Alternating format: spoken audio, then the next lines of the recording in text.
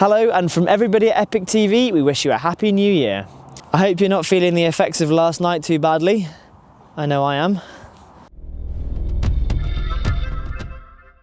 There's probably no bigger adventure than soloing, and these three climbers prove that they can be quite normal while still enjoying this type of climbing. In third spot is Iain Miller, who's using his kayak to access remote sea stacks and make first ascents. My name is Iain Miller and I live in Donegal, Ireland. Well, if you consider a sea stack a tower of rock that sits in the sea, the logistics to get onto the stack, to find the stack, to climb it, to get off it safely and get back to land, it's a bit like climbing an alpine peak, but take away the snow and add the sea instead. It's a great journey rather than just climbing, if you know what I mean.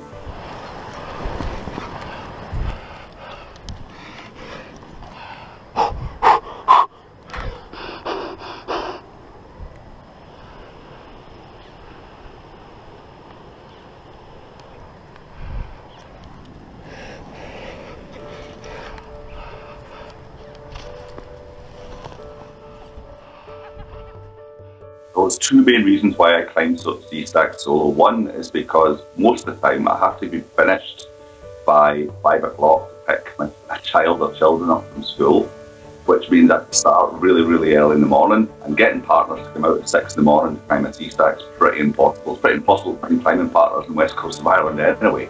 And the second reason for it is when you're doing something that potentially is very, very, very dangerous, being on your own means you've got a lot less chance of having mishap. So I kind of view having other people with me as more chance of having an incident or accident. So being alone just seems cutting the odds to a good odds, you know what I mean? One of the sea stacks is Crocknamara, the one that I soloed the other day. It's a world-class sea stack, no doubt about it. Its location, its climbing, all this sort of thing. And it was only climbed in 2008.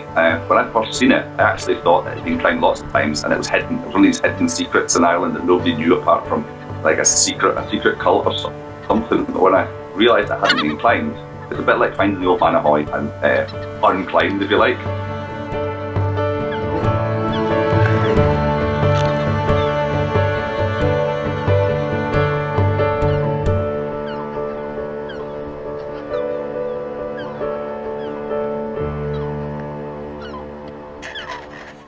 Top work, Iain. It looks like you've got many more adventures left to come.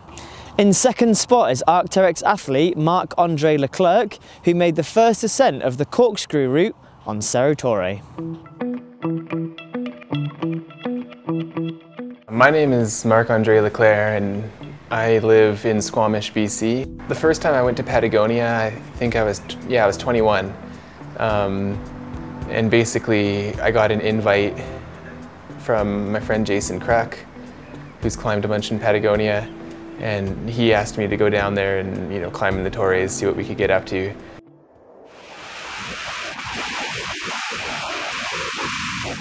When I went back to solo the Corkscrew, things just felt really right, like right from the hike in. I climbed the first maybe 300 meters of kind of mixed terrain up to the Call of Patience, where the real climbing starts. And right when I reached the call, some weather moved in and I set up a bivvy in a crevasse, in a small crevasse. At 3 in the morning when I started climbing, it was still raining lightly and there was almost zero visibility in the, through the clouds. And it felt kind of unlikely that I was going to do the route, but at the same time, I didn't know if I would get any opportunity after that at all. And so I thought I would at least just try and just climb slowly as I needed to feel safe and just see what happened with the day.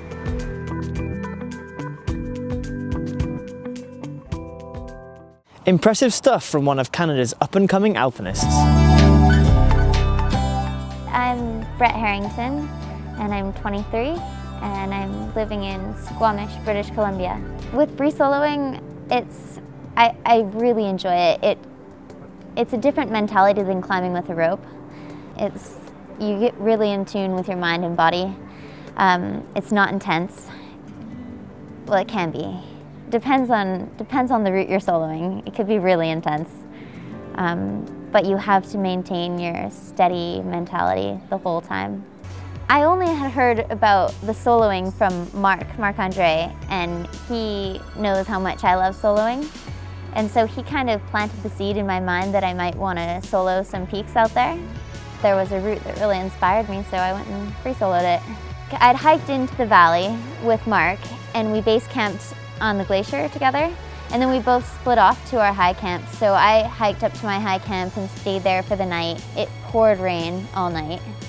And then in the morning, there was just clouds everywhere, so it wasn't good condition for soloing.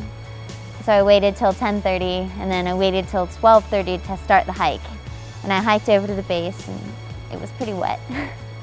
But I kept climbing, and yeah, free soloed it. Awesome work, Brett. We hope to hear more of your adventures in the coming years. That's all from today's show. We'll see you next time.